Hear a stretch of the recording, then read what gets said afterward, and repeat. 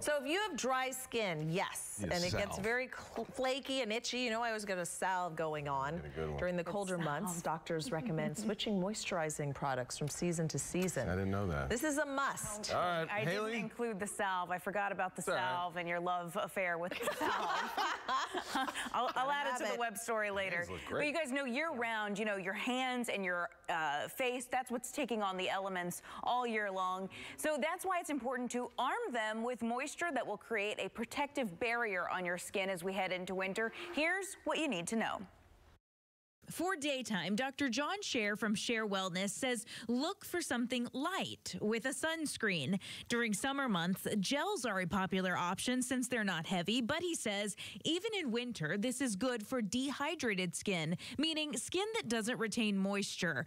These often contain hyaluronic acid. Hyaluronic acid attracts moisture and can hold up to 1,000 times its weight in water. It also gives skin a youthful look and can be used before applying lotion or cream. Thicker creams should be used before bed and not during the day unless you have extremely dry skin.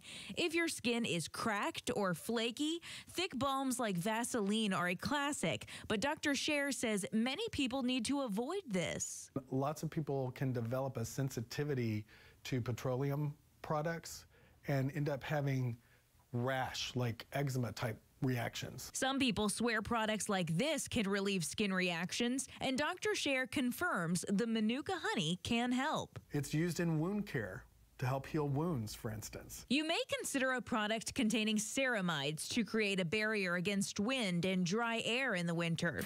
And while a hot shower or bath may seem soothing this time of year, it's actually not good for your skin. Apply moisturizers within seconds after you're done to keep moisture trapped. So you also see products marketing that they contain retinol, peptides, vitamin A, C, E, D, whatever. Those aren't necessarily dry skin treatments, but they can be found in moisturizers. So I've got details on what each ingredient can do online at click2houston.com. You'll find it under the health section. Yeah, especially here when we go from the extreme humid summer up till August, October, and it switches so quickly. I find my hands get super dry, super fast. Same thing. For months at a time, your hands start to crack and ache. So, you know, they're taking on the elements probably more so than your face, because people probably remember to moisturize your face. If you see flakes on your face, you don't want that, so you fix it right away. But yeah, the salve for the hands. There you go. Boy, my cuticles are in trouble. That's right.